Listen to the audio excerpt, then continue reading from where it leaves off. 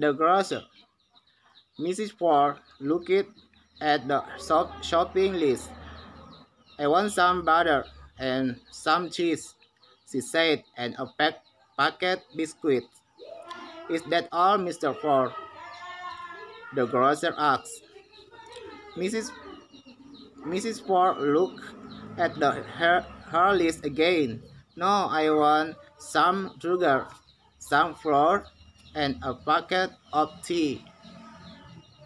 Sugar, flour, and tea, the grocer said, and put them on the counter.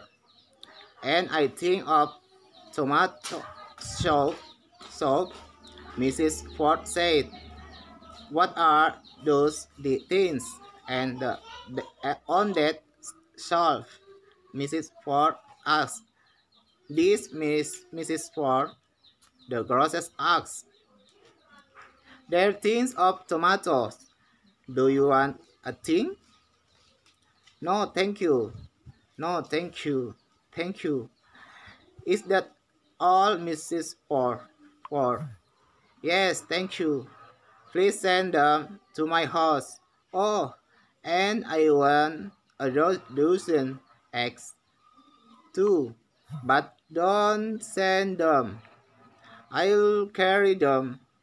We can send the eggs too, the grocer said.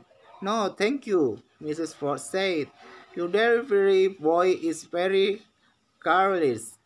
Last week he dropped the eggs on my doorstep.